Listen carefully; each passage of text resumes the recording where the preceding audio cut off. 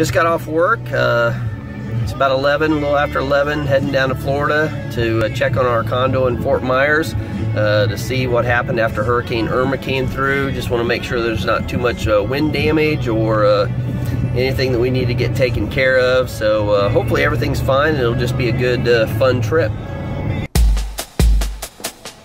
So the drive to Indianapolis that Friday morning was just amazing. The sky was blue, the trees were green, the weather was perfect, and not a whole lot of traffic before we got to Bloomington. After Bloomington, the traffic picked up a little bit, but it wasn't long before we arrived at the airport. I just love the Indianapolis airport. It's great to get around. You can get to anywhere. They have a few non-stop flights every day to southwestern Florida, and it's just a great place. So I arrived in Punta Gorda, Florida, and then headed down to Fort Myers, which is about 30 minutes south.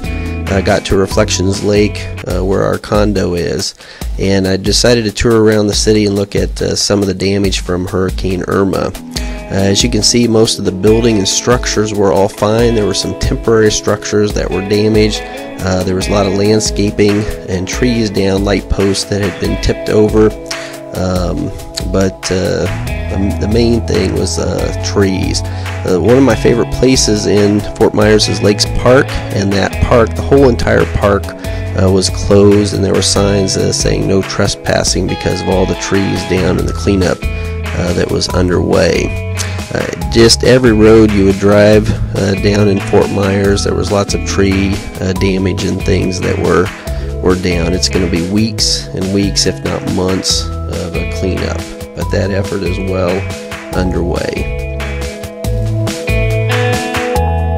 This is Ford and Edison Winter Estates, and they had a lot of damage there as well. Around Fort Myers, there's a lot of big vacant lots, and it looks like they were bringing all the debris there and then loading it up into big trucks and semis and taking it out. Well, my main purpose for coming down to Florida this weekend was to check out the condo, and after Hurricane Irma came through on September 10th, but the condo is great. The biggest thing we were worried about was our patio furniture maybe sliding into the sliding glass door there, but the patio furniture stayed in place. Everything's perfect, so we kind of lucked out there.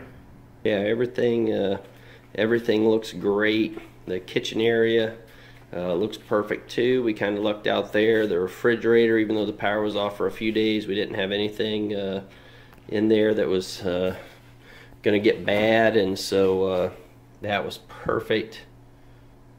I'll throw some of these condiments away, but that all is wonderful.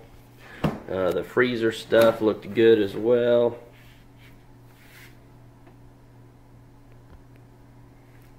So just a great. So since not really any damage, just going to be a fun weekend. Hey, good morning. I'm at JetBlue Park, also called Fenway South, here in Fort Myers. They're getting ready to have a 5K, so I decided to run that. So let's see how we do. JetBlue Park in Fort Myers is a spring training home to the Boston Red Sox. It's also known as Fenway South, and here's just some clips of the park before the 5K race began.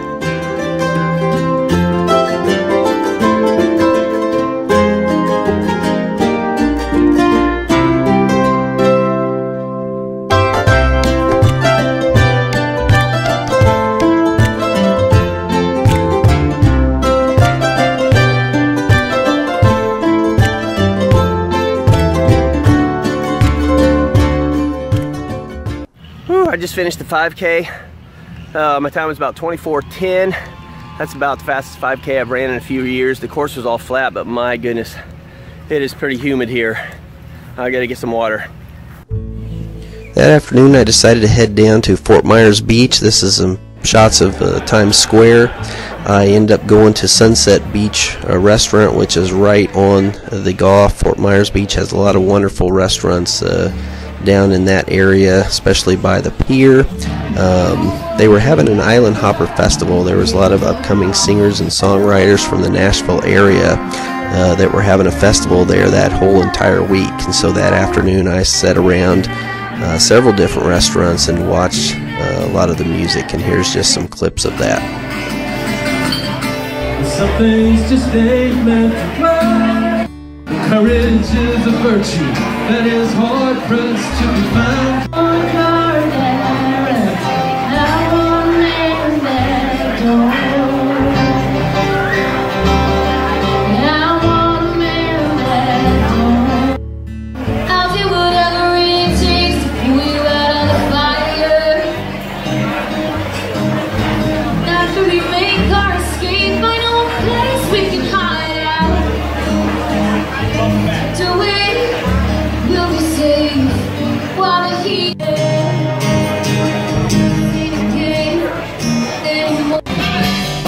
This group is not part of Island Hopper Festival, but they're down in Times Square every weekend, and they put on a good show.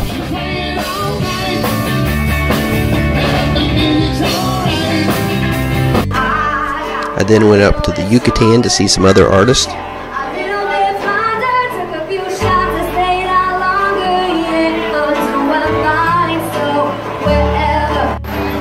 She can't let me go when she's holding you. Hey, whiskey, why you gotta make her miss me? Why she only call me up when she throws you down? Wanted me more. And then to the Pierside Grill and Bar. A couple long lost friend of mine sit on the porch. My girl the key. Folks, just to chat, it's time that I make time for that. Exercising for another day. Now about their home. The people in the town are strange. They're proud of where they came. And then finished the night at Nervous Nellie's.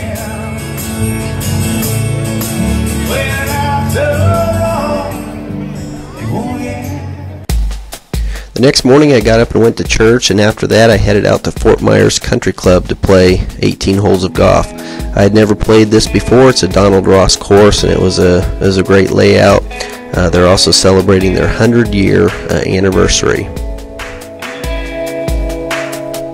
That afternoon I headed up to Miramar Outlet to do some shopping, and then the next day it was back to the airport to head back to Indy.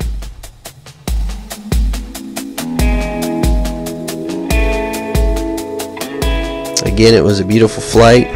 I love sitting by the window seat and looking out as the plane is traveling.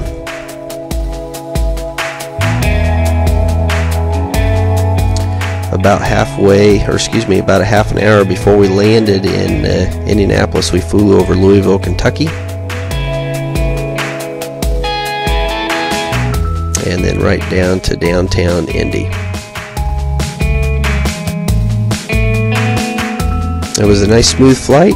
It was great to be back in Indianapolis, but I miss Florida already.